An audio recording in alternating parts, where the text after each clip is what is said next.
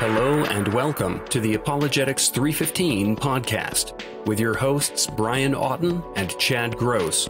Join us for conversations and interviews on the topics of apologetics, evangelism, and the Christian worldview.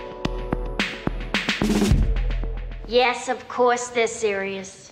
Hello and welcome to the podcast. This is Brian Auten and I'm joined by Chad Gross. How are you, Chad? No, I'm doing well. The weather is beautiful today. My wife's birthday, actually, interestingly enough, is tomorrow. Oh, on Good Friday. Yeah. So that's the first time it's ever happened that I remember. Yeah. And so guess what she wants to do for her birthday? I have no idea. She wants to do yard work. She wants to fix up the yard. That's what she wants to go out and buy flowers and fix up the yard. And you know, I don't know. I mean, anybody that knows me knows that I absolutely detest yard work. Nice. I think that if I were rich, most people would be thinking, I can buy a Lamborghini now, or I can buy that house I've always wanted up on the hill. Me, I'd be thinking, I can hire somebody to do the stinking yard work because I hate it. You mean like a slave, Chad? No, I don't mean a slave. You know, your Bible condones slavery. It promotes, endorses, and condones it. We're going to talk about that today, and I hope by the end of the podcast that our listeners will see that while that can be a whipping stick that skeptics use against the Bible and Christianity, if you take a more open-minded, charitable view of it, there are actually some good answers to that claim. Yes. Right, so you want to hear what I'm reading this week? I do. Well, I should say what I finished reading this week, Peter J. Williams' Can We Trust the Gospels? And man, yes. I love that book. Love it. So clear, so simple, lots of great insight, easy to follow. And my number one recommendation right now for, you know, gospel reliability, Peter J. Williams. I like him just flat out as a New Testament scholar and as a scholar in general. Yeah, Can We Trust the Gospels by Peter J. Williams. That's my recommendation of the week. Excellent. I finished Alistair McGrath's biography of C.S. Lewis. Oh. It was really interesting.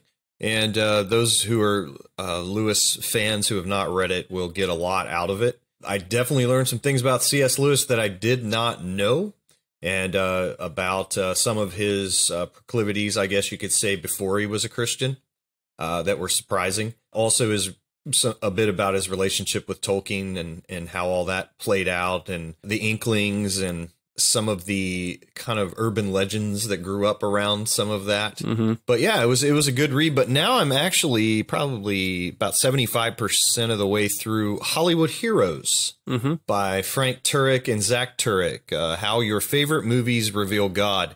And I got this really cool promotional pack in the mail. It was this little blue box, and it said it's a bird, it's a plane, it's coming soon on the top. And when you opened it, the book was in there, but it had candy, it had popcorn, and it had different like little discussion questions you could use when you were watching the films that it covers. But it was one of those books where I just thought, this will be an easy read, and didn't really have any, not necessarily high or low expectations. It was just like, I'll give it a whirl. And man, once I got into it, it's really good. There's a chapter in there about Harry Potter. And they actually make the claim in there, I thought this would be interesting to you, that Harry Potter actually parallels Jesus more than any other character in literature. Wow. Is what they argue. Yeah. Yeah. And they argue that in the chapter. And I told Emma, my daughter, who is a huge fan of Harry Potter, she's read all the books. She's in the process of watching the films. I think she's on the fourth one or something. And she's a big fan, and I told her that after I read that chapter, it actually made me want to maybe read the books. Because I don't know if I've ever told you, but I tried to read Harry Potter, and I got about halfway through the fourth book, and I just kind of felt like I was reading the same book over and over again. But I'm not a big fiction reader, which I need to improve on. But yeah, Hollywood Heroes, it's such a neat way to weave the gospel and gospel truths throughout the stories that these films tell. Yeah. And it's different than I thought it would be, because I thought it would be more explicit, but it's a lot more thoughtfully and artfully done than I anticipated. And it's not, now I will say, I think it's important to say that it's not a lot of apologetics being done. There's a bit in there about the moral argument, and there's a bit in there about the deity of Christ. And, you know, Frank Turek is very well known for having those pithy little sayings, and he drops a lot of those sayings throughout the text. But it's just a great way of just using these literary characters and film characters to teach the gospel in a way that maybe somebody could hear it afresh. Yeah. Cool. Well, I didn't get a promo pack. I guess. I'm sorry. I don't know what to tell you, man. I can send you some Starburst. I mean, what is that? It's a plane. What's it doing here? I think it's a mail plane. First, let's go to the question. You said crossing the streams was bad. You're going to endanger us. You're going to endanger our client, the nice lady who paid us in advance before she became a dog. So in this case, the streams are Calvinism and Arminianism. And my question is, the crossing of the streams yields Provisionism or Molinism. So my question to you guys is actually, what's the difference between Provisionism and Molinism? I've been listening to Dr. Leighton Flowers lately, and William Lane Craig, and Tim Stratton, and my head's going to explode because I don't know which one to use. So I just wanted to ask you guys to see if you guys knew, like, which one should I go for, and what are the differences? I've been listening to you guys for a while. Thanks so much, both of you. This is Joe. Anyway, I got a bunch of Bitcoin you can buy if you want to. Never mind. Forget about that. Thanks. Oh my gosh, it's just as funny I think it's the third time I've heard it. It's just as funny. I love it. I know. Classic. Thank you, Joe, for the question. We've been waiting to play that for a while now, because we've had other interviews and then we'd forget, and then we were trying to contact the best and brightest to help us answer because, you know, we wanted to give you 50% better quality answers. So I can't guarantee that other than we tried 50% harder. You know what I mean? But that was awesome. Yeah. Well, crossing the streams, we don't recommend that. But, you know, in this case, we went right to Tim Stratton, to ask if it would be okay on this occasion. So here's Tim Stratton's reply. Hey, Joe, this is Tim Stratton. First of all, I just want to thank you for listening to my stuff and, you know, watching the videos on YouTube or reading the blogs, whatever you're doing, reading my book. Thank you for checking my stuff out. To answer your question, you know, whether you should be a provisionist or a Molinist, you can be both. The two views are not mutually exclusive. In fact, Leighton Flowers, I think it would be accurate to say that he considers himself to be a mere Molinist. If he doesn't, he's quite open to it. And in fact, I just discussed this with him today. He says he doesn't see any contradiction between the two views. So if you like Provisionism and you like Molinism, well, I just want to encourage you to be both. You can do it. So, yeah, thanks again for asking the question. Let me know if you have further questions. Thanks. Bye. Well, that was Tim Stratton. And for those who are listening, we interviewed Tim Stratton on Molinism on episode 031 of the podcast. So I would direct our listeners to go there if you're curious about what that is. But it has to do with God's foreknowledge, his middle knowledge, and how that might relate to areas of his sovereignty and man's free will, and how we reconcile them. And I think Joe's question basically is looking at, you know, how does that relate to issues of soteriology or the area of theology having to do with salvation? And for those interested, Tim's book, Dr. Stratton's book, is called Human Freedom, Divine Knowledge, and Mere Molinism, a biblical, historical, theological, and philosophical analysis. And he's also recently released a study guide that goes with that, that he co-authored with Timothy Fox. And that's called Human Freedom, Divine Knowledge, and Mere Molinism Study Guide. So if you want to dig in deeper, there you go. Great. Well, earlier, Chad, you were talking about how if you won the lottery, you know, you wouldn't buy a fancy car or whatever. You would go out and you would hire someone to do your yard work. And correct. You know, and it's sort of slave labor if I understood you correctly.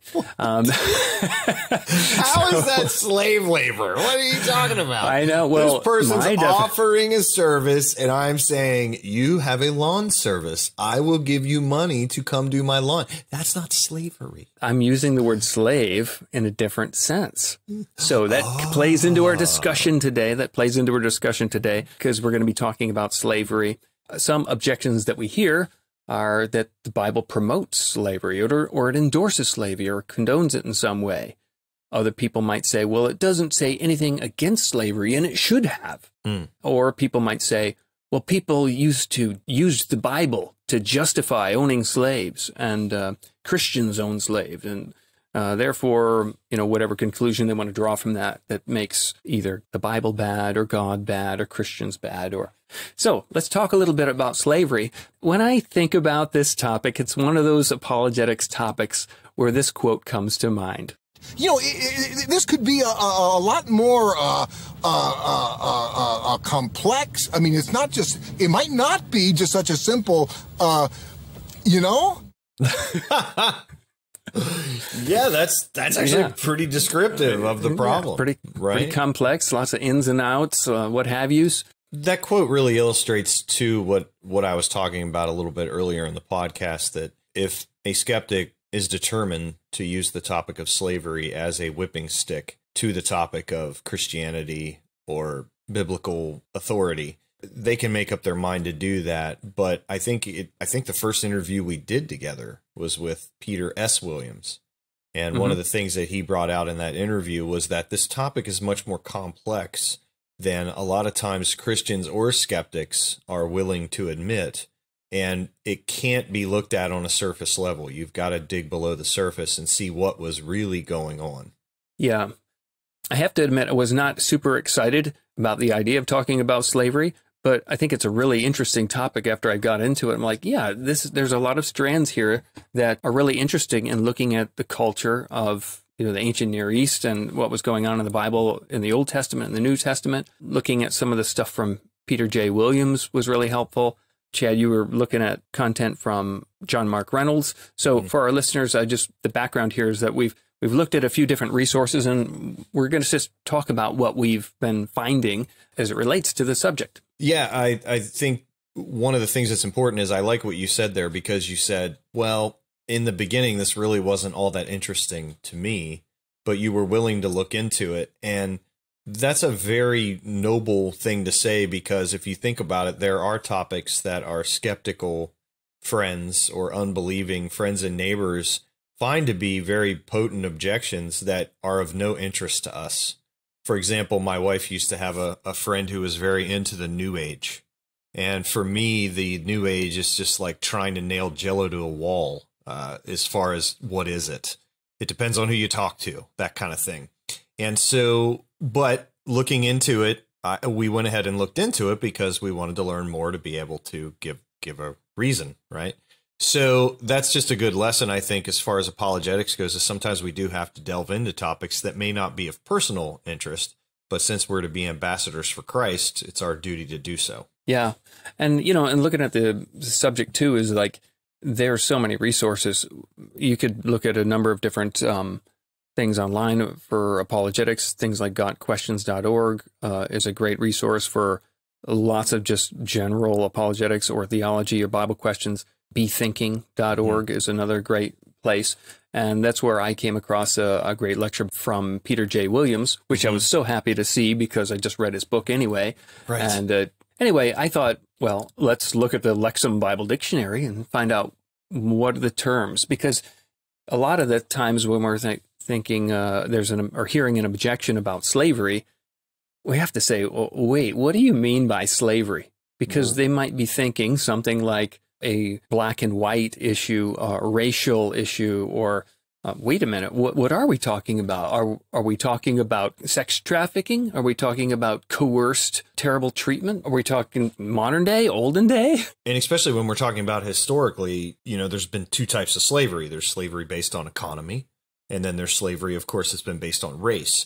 Those are very different. And so we need to make sure that, and like you said, you even threw in the unfortunate fact of sex trafficking.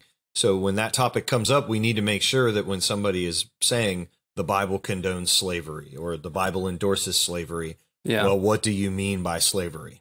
It seems like the most common sort of mistake I think people make in the hand-waving objection, like the Bible condones it or doesn't forbid it.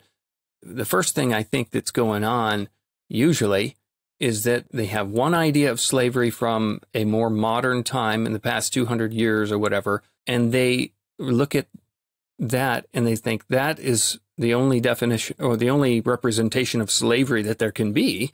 And then they read that back on to the Old Testament or New Testament, both of which had different sorts of things going on. So when we look at the objection, I think we have to say, what are you disagreeing with that was going on in the Bible? And was it the same as what you're thinking, maybe? So anyway, looking at the Lexham Bible Dictionary under slavery, it says the practice of one person owning another as property, or one person owing a debt to another and repaying that debt via their labor. So even in that, you had ownership going on. You also had like a relationship, a power relationship, but then there was also the aspect of it not necessarily that you're owned by the person, but you're indebted in a way, and you're repaying your debt with labor. It says, found in the ancient Near East, the Greco-Roman world, and the Old and New Testaments, no single description of slavery fits the various forms it took in the ancient world. However, it was quite different from the slavery practiced in the West during the 18th and 19th centuries. So, I mean, even just looking at the Lexham Bible Dictionary is like first thing that kind of comes up in Logos. It sounds to me like when you gave those definitions of the term slavery is one would be, of course, unfortunately, human beings being owned as property, but the other one you could even rightly call indentured servant. Yes. That's a big distinction there. That's a big difference. Yeah. I'm not saying that either is preferable. That's not the argument I'm making, but there's a lot more going on here in the ancient world, and we might even hopefully get to the question of why was there no immediate call to abolish slavery, because that's one of the objections that skeptics bring up, right? Is, well, why didn't God say thou shalt not own slaves, period, in any way, shape, or form? And so hopefully we'll get to that. But I just thought that distinction there is important to say, that a slave is different than an indentured servant. One of the distinctions Peter J. Williams brings out in one of his talks and is he looks at how the words were used in the Old Testament and the New Testament when it talks about slavery. And what he was saying is that there's an overlap. You know how like you have a Venn diagram and you have two circles that overlap, and on one side you could have slave and the other one would be servant. And through the translating process, it's really difficult to determine because it's the same word. So sometimes they would translate it servant, sometimes they would translate it slave. So you could say servant of God or slave of God, and another, it just depends on who translated it. Because there was, and also there wasn't, now, it was not always a negative connotation. Like nowadays you hear the word slave and it's like, oh no, it's just negative. And so they separate the terms when you could have maybe used them interchangeably. So in the original languages where the Bible was written, there wasn't necessarily a negative connotation tied to it. It just had a connotation of work or service. Anyway, Peter J. Williams says that the meaning of the, there's this word ebed, which is servant, can also be translated slave, and it wasn't inherently negative and was related to work, and it just shows a person's subservience to another. So, for instance, all subjects of Israel are servants of the king. The king himself is a servant of their God. So in the time of the Old Testament, no one is free. Everyone is subservient to or ebed of someone else. So he says translating ebed as slave is problematic because of its negative connotations, which were not originally there, but we associate from other historical contexts. This generally leads to an inconsistency in translation, and it becomes hard for the reader not to read into the word ideas from subsequent very different systems of slavery, like in Greece, Rome, and North America. I thought that was really helpful because even in the translation where you might be reading slave, you're not sure if that was well, what was originally used and what was the connotation originally? Because sometimes the translator wouldn't, like in our English Bibles, they wouldn't they're choosing based upon who are we writing to? The audience will think if we use the word slave that we mean something bad when it was a servant, or should we be more literal? So there's translation choices. It's a little more complex. Yeah. You know what I mean? So, what I was thinking is that if slavery can be defined in different ways, and someone has an objection about the Bible or God based upon slavery, then we have to know, wait a minute, what exactly are you objecting to and on what grounds? You have to accurately know what the Bible's describing before you attack it, like that quote from Pascal. Mm-hmm. Do you mean owning another, exploiting another, or do you mean someone who voluntarily puts themselves into an agreement to work off their debt by being obligated to work for a household for a set period of time? Or you talk about, like what you mentioned, Chad, economic slavery or racial slavery. So it can be different things. I think that's very key when you're looking at this topic. And I think that the Christian and skeptic alike need to be thoughtful about making sure that they're doing their due diligence to look at the context and try to understand what the text is actually talking about when it brings up this topic, instead of jumping to the conclusion and saying, oh, well, I'm just going to pick the worst version possible to make my objection try to seem more potent. It's not just the relationship, the master-slave relationship, but what is the treatment of the said slave? What is the conditions of the said slave? And they can all vary depending on who the master is. So people can have good masters or bad masters, and so their treatment can be completely different. So if you say, well, there's 3 households who have slaves, one could be treated horribly, one could be treated fine, and the other one could have really big privileges. Mm-hmm. So slavery doesn't immediately mean something negative or positive. You have to say, well, what were the conditions of that particular agreement or condition? Were they owned, or did they go into it voluntarily? Did they stay after their time was up because they loved the household and they wanted to serve it, and they had some sort of inheritance, right, that they sort of earned?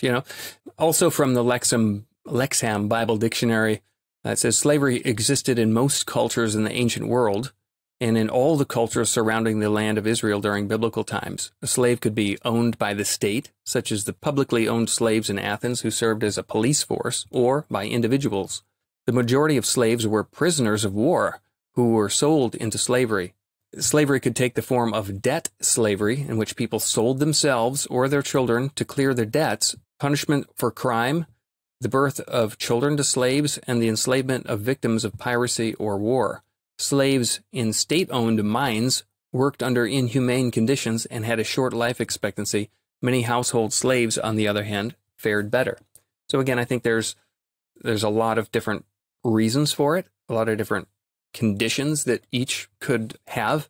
To read into it our common, more modern idea of what a slave is, especially the idea of a racial slave, is in an accurate critique of what we're seeing in the scripture.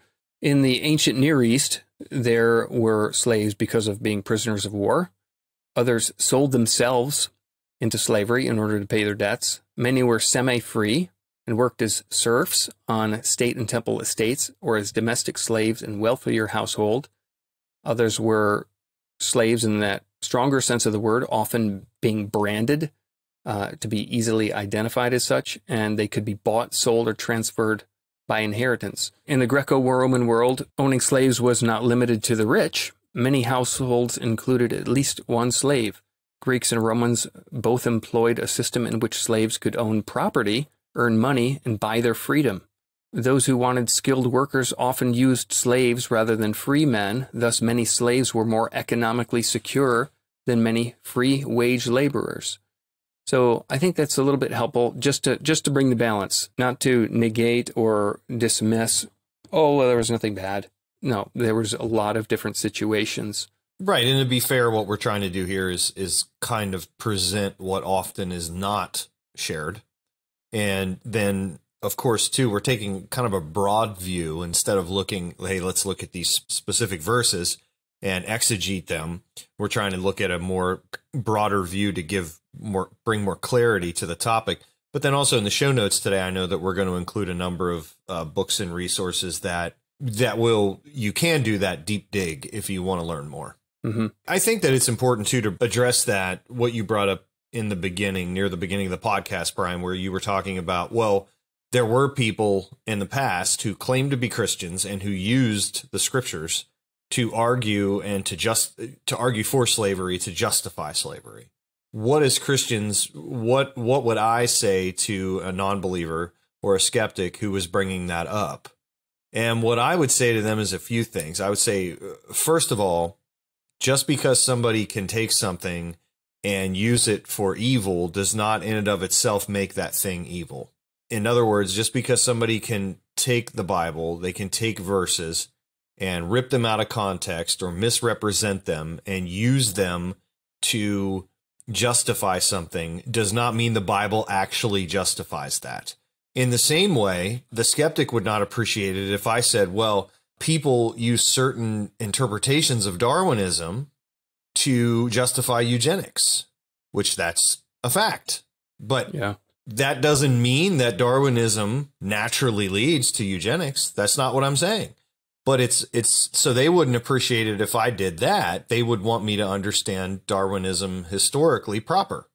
And so we're just asking for the same shake back to try to understand what the scriptures are actually saying.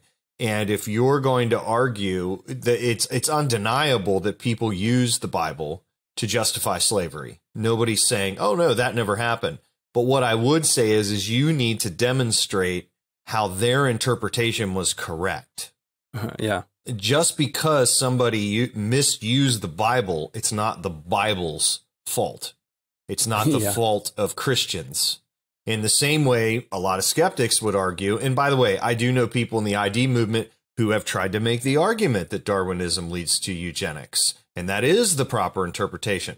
I'm just saying that I know a lot in the skeptical community would not appreciate me asserting that. They would want me to argue that. They would want me to demonstrate that. Well, I'm saying the same thing. If you're going to say that the Bible condones or endorses slavery, you've got to justify that with argument, and you've got to show how the scriptures lead to that, which I don't think you can do. You mentioned that I found some resources from John Mark Reynolds helpful, and that was true. One of the points he makes is that the Old Testament acknowledged the existence of economic slavery in ancient times and attempted to regulate it, making it more humane, and the New Testament undermines the viability of all slavery, calling for slaves to be treated as brothers. But it does not call for the immediate abolition of slavery, admittedly. But the point is that Reynolds is arguing that slavery and many other institutions would gradually disappear as the most fundamental principles of the Bible undermines them. Mm-hmm. So what was laid out over the revelation of the Old Testament and the New Testament had within it the principles that eventually led to the downfall of slavery. Mm-hmm. So one of the things, too, with Reynolds is he has an essay in the Apologetics Study Bible for students, which we've referenced before, where he offers a handful of explanations as to why the Bible didn't call for the immediate abolition of slavery, or why God didn't write, get rid of the type of slavery you have right now. Done deal, right? One of the things he brings out is the priority of the soul. And Reynolds writes, our fallen world is full of social evils, and new ones are invented every day. Scripture provides principles that, when applied to specific social injustices, can foster liberty and justice over time. The Bible attacks slavery and other social injustices only indirectly, because its main focus is not human culture, but the relationship between God and humankind. Healing from the dying soul is prioritized over overturning corrupt social systems. Yes. What I kind of glean from that is that God is concerned with not writing a book to try to correct man's systems, but to fix his heart. So if we think of what is slavery, well, I was thinking like slavery is the fruit of fallenness, wrong slavery. What I mean, like abusive, I own you, I'm going to sell you, you're a commodity, you are just a tool, and there's no goodness there. So what I understand, like John Mark Reynolds saying that the Bible's more concerned with the root rather than the fruit. And if God can change the root, then the fruit will change. Another thought that comes to my mind is that, like, if the Bible just addressed all the outward issues, the inward ones wouldn't change. Like, how did do not commit adultery work? Jesus came along and said, well, great, but don't lust in your heart. It was like they were still breaking it. They just weren't doing it on the outside. Right. He upped the ante. Yeah. Yeah. Matthew 12:33 says, make a tree good and its fruit will be good, or make a tree bad and its fruit will be bad, for the tree is recognized by its fruit. I think that sort of principle goes in along with what Reynolds is saying there, is that God is prioritizing the soul of man to reform that, and then from that flows change in society, change in behavior, and all of that sort of thing. And you know what else, too, I think that needs to be said, and it sounds a bit cliche, but I don't mind saying it anyway, is that when you look at Christianity, and I hope I can articulate this well, when you look at Christianity, you have to look at the whole Christian system. In other words, if you're going to look at slavery and how God revealed the Old Testament and how it was still a radical change from how things were being run, and it was still making slavery more humane than it was, right? But you also have to understand that as Christians, we view God as all wise. And one of the points that Reynolds brings out in his book, Against All Gods, What's Right and Wrong About the New Atheist, because, of course, this slavery topic became so popular when the New Atheist started ringing that bell so much, right? But Reynolds says this. He talks about how God knows that a great good must be brought about slowly. And he talks about how important it is for humanity to be part of that change. And he writes this in the book. He says, if a culture does not learn for itself what is good, true, and beautiful, then it will not be an adult culture. It will depend forever on priestcraft and develop a magical instead of a rational understanding of reality. We would be lost without divine revelation, but God is intent on giving us the time to truly understand what he is saying. He does not just force it on our imagination. And so he talks about how important it is for God reveals these principles either through scripture or written on the human heart, and the importance of us being involved in this development so that we can truly become a mature society. And so when skeptics are looking at the Christian worldview, they've got to keep that in the context of the wisdom of God. Maybe God, even though from our perspective, we're saying, maybe not the way I would have done it, but we don't see the whole picture. We're not all wise. We don't know all things. And so maybe there's a reason, and instead of being uncharitable and using the most uncharitable view of slavery as a whipping stick, maybe we should actually take the time to say, maybe God had a reason for doing things the way he did. Good point. And if you look at, and again, going through this brief article here, one of the things I think that Reynolds brings out that was very eye-opening to me was he talks about the pace of change. And Brian, you alluded to this a bit. He talks about how it could have led to greater evils if God would have immediately abolished slavery. Now, what do I mean by that? Well, here's Reynolds. He says this: slavery in the ancient world was based on economic and military factors, not skin color. Defeated soldiers and bankrupt citizens often became slaves. Civilization and the hope of progress depended on highly structured, rigid social hierarchies. Greeks and Romans lacked the moral training, technological development, and economic sophistication to handle a fully free civilization. Mining and agriculture, construction, and many other basic activities depended on the labor force provided by slavery. Economic slavery is evil, but immediate abolition could have been a worse evil, possibly leading to violence, starvation, and total societal collapse. Overnight revolutionary change in human institutions often produces more violence than lasting peace. God understands such things. He is a good educator, and he teaches his lessons as quickly as is feasible. And so to me, again, a charitable understanding could be that God immediately, upon revealing himself, began to put things in place that would lead to the eventual abolition of slavery.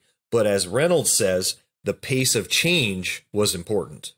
The idea of the pace of change is that I think first that God would change the heart, and it would be very difficult to immediately do away with the working relationship, whether it's positive, negative, or in between. So, because we talked about there's all these different ways that the master-slave situation could have been in the Bible times, right? Mm-hmm. So when you see in Philemon where they send Onesimus back, who was a slave who ran away, but then he went back to be with his master. He's like, well, he's become a Christian now. Receive him not as a slave, but as a brother. A dearly loved brother. Yeah. So they sent him back and basically saying the deal's still on. You know, he's coming back to fulfill his requirements, but now the relationship, the treatment in that relationship is different. And throughout the scriptures, there's regulations put on that. So you talk about the Bible promoting slavery. No, it regulated it because it was part of the culture. And then they put caps on things. Don't treat your slaves like this. Treat them right. Treat your workers fairly. Treat the people underneath you or in your care or in your household with honor. And then if you are in that subservient role where you're the worker and you are the one that has to obey in that relationship, then do it as unto the Lord. It's the Lord you're serving. It's like now we're slaves of Christ. So, you know, Paul chose the word slave because it was like, okay, now your master is the Lord Jesus, you know? So it's not necessarily a bad thing to be subservient, or you were supposed to be subservient to Christ. We're all slaves of something, you know what I mean? It's just, but I digress. But the point is that to do away with the system is secondary to the changing of the heart, because maybe, and I'm just thinking out loud here, maybe if the heart changed, not all of the systems need to go. Maybe they just need to be reformed. Some of them need to be scrapped absolutely and completely, of course. Right. But some of those relationships, like the one where Philemon is going back, Paul didn't tell him to scrap the system because, as far as I would understand it, it wasn't a terrible setup they had. So, Brian, I guess a good place to end would kind of be talking about that topic of, does the Bible in any way promote or endorse racial slavery? I think we've done an admirable job separating racial slavery from economic slavery and slavery from what we knew in the West, particularly in the South, and from being an indentured servant. But then what about those who still have that lingering question of, well, does the Bible condone racial slavery? And a couple things there, one from me, one from John Mark Reynolds, and then of course I'll let you chime in. First of all, the Bible's very clear that God created everyone in his own image. And so a simple argument kind of follows from that is if God created everyone in his own image, then everyone is equally valuable. God created everyone in his image, therefore everyone is equally valuable. So there is no justification in Scripture for racial slavery. John Mark Reynolds puts it like this. He says, racial slavery finds no justification in Scripture, and it is much worse than economic slavery. Race-based slavery calls into question the basic worth of people due to their skin color. Since this is plainly unbiblical, there was a much stronger argument for immediate abolition of race-based slavery, regardless of the social cost. Slavery in the United States occurred in an era when Christian principles were widespread, making slavery an obvious affront to moral justice. Slavery was not necessary for sustaining 19th century social order. Indeed, race-based slavery undermined the health of the nation. So I would say race-based slavery contradicts what God has revealed. And also I agree with Reynolds that it is detrimental to the health of any nation. Now, you mentioned we wanted to point some people to some resources. What ones would you want to point people to for what you found helpful on the topic? Yeah, a couple, actually. First of all, the book by Paul Copan, which listeners probably have heard of, Is God a Moral Monster? He goes into this in some depth and looks at specific passages that, due to time, we're not going to go into today. Maybe in the future sometime, Brian, we could do that. And then also God Behaving Badly by David Lamb. And that's probably a more readable, more layman version. Touches on many of the same themes that Paul Copan's book does. And so those two would be specifically helpful. And then there's a couple other ones that we'll include in the show notes as well. But those are probably the two I would start with if you're thinking, well, but what about in Exodus, or what about this passage? Well, these guys tackle those difficult passages in depth and give a response to it. So you'll find those helpful. Cool. Well, we'll include those in the show notes on the blog and in the MP3 metadata. Also, the Peter J. Williams talk that I was referring to, I think you can either listen to it or watch it right on that bethinking.org website. But he basically looks at how biblical words connected with slavery in the Old and New Testament have been translated and how our contemporary understanding has changed over the years. It was really interesting and enlightening.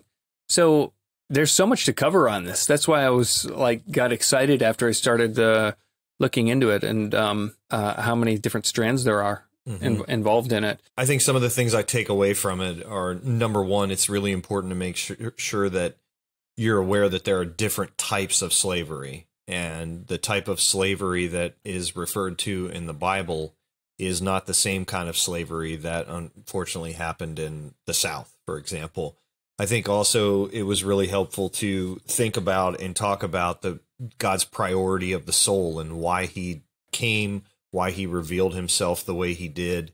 Also, the fact that God, being all wise and all knowing, may have had a very good reason to reveal things the way he did. But in that, well, of course, he did have a good reason. But I'm saying from the skeptical point of view, maybe he had a good reason, right, for revealing himself the way he did and putting those pillars in place that would lead to the eventual abolition of slavery. And then finally, I think it's important to know that the Bible does not have any precedence or endorsement of any type of racial slavery at all.